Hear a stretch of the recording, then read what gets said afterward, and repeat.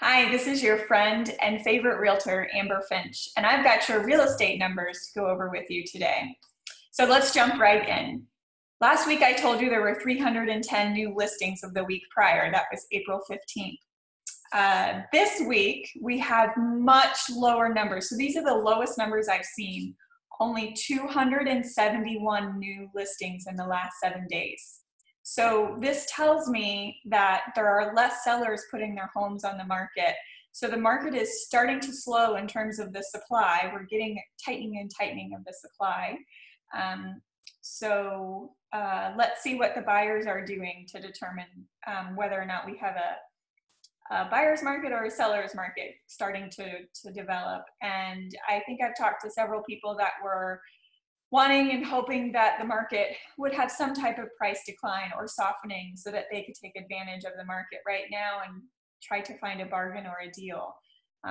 Right now, I'm not seeing those numbers happening because we have in the last week 383 pending listings. So we only had 271 homes come on the market, and over 100 more of those homes that were on the market actually went off the market too. So this is telling me that the buyer demand is eating up the supply that we have right now over the last week. These numbers can change, obviously, which is why I'm monitoring them every day, basically, but I'm coming at you every week so you can get a week-by-week picture of what's going on.